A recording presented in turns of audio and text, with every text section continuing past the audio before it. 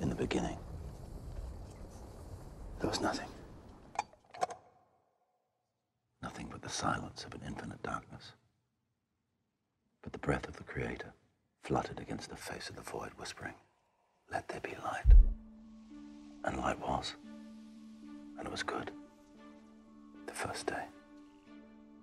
And then the formless light began to take on substance and shape. The second day. And our world was born. Our beautiful, fragile home. And a great warming light nurtured its days. And a lesser light ruled the nights. And there was evening and morning. Another day. And the waters of the world gathered together.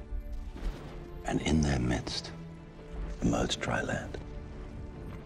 Another day passed. And the ground put forth the growing things, a thick blanket of green stretching across all creation. And the waters, too, teemed with life. Great creatures of the deep that are no more.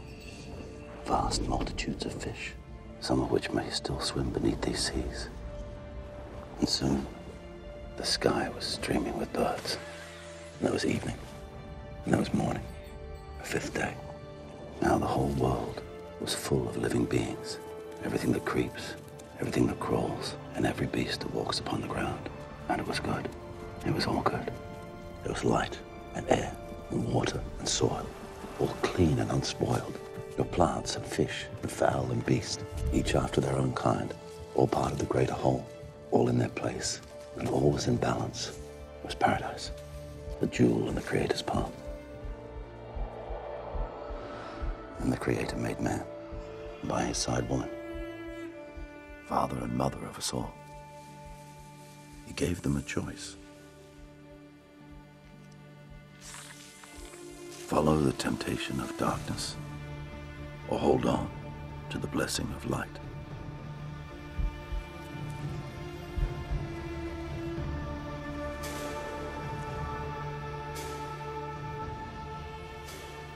But they ate from the forbidden fruit. Their innocence was extinguished. And so for the 10 generations since Adam, sin has walked within us. Brother against brother. Nation against nation. Man against creation.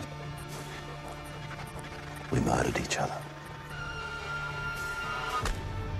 We broke the world. We did this. Man did this. Everything that was beautiful, everything that was good, we shattered. Now, it begins again. Air, water, earth, plant, fish, bird, and beast. Paradise returns.